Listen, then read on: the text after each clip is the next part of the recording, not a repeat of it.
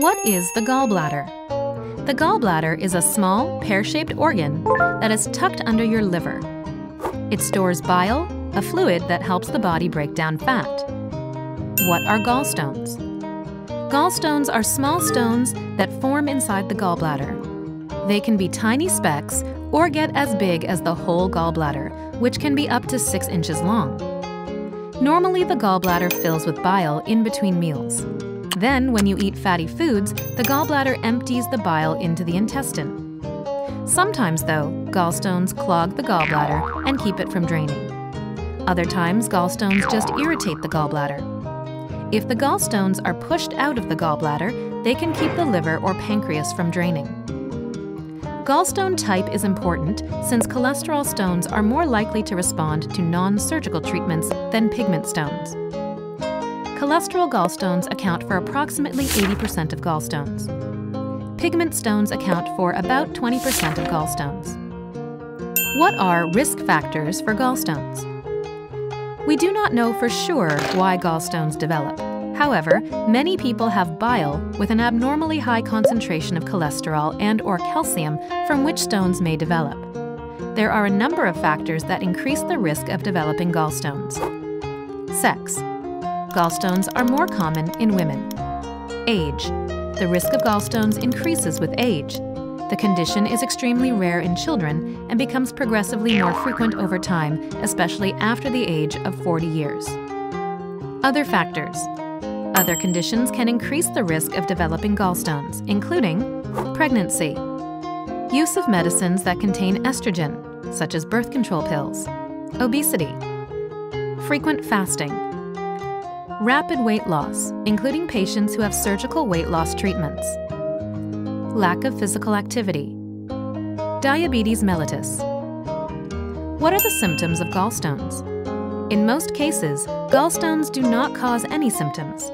When they do cause symptoms, first, you get belly pain. It is often on the right side just under the rib cage or in the middle top portion of the belly. Biliary colic usually happens when the gallbladder contracts in response to a fatty meal. This compresses the stones against the gallbladder outlet, blocking its opening. As the gallbladder relaxes several hours after the meal, the pain subsides. Your pain radiates to the right shoulder or back. We call that radiating pain. You may also feel nausea and vomiting. If you know that you have gallstones but have no symptoms, you probably will not need treatment. But if you start having symptoms, you should get treated. The symptoms can come and go, but they often get worse over time. Are gallstones serious? Not usually.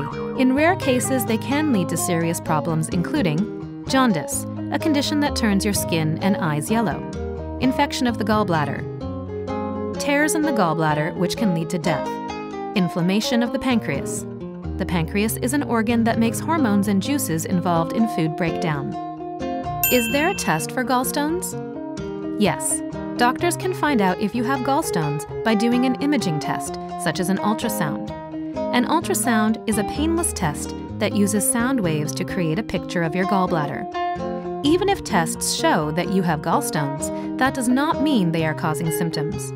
Your doctor might need to do other tests to make sure your stones and your symptoms are related.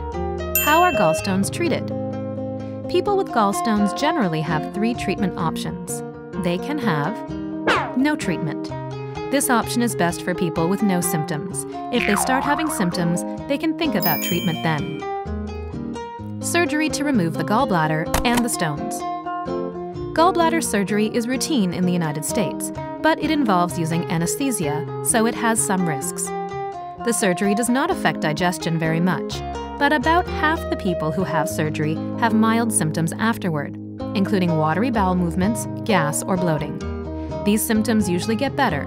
People who have their gallbladder removed do not need to worry about gallstones coming back. Treatment to get rid of the stones, but keep the gallbladder. People who choose this approach can take medicines to break up gallstones or be treated with a device that breaks up stones, or both.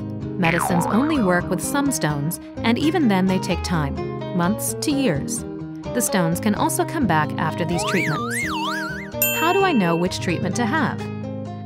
The right treatment for you will depend on how how large your stones are, whether you have symptoms and how bad the symptoms are, how you feel about the treatment options. Ask your doctor or nurse how each treatment might affect you. Then work with him or her to find the treatment that makes the most sense for you.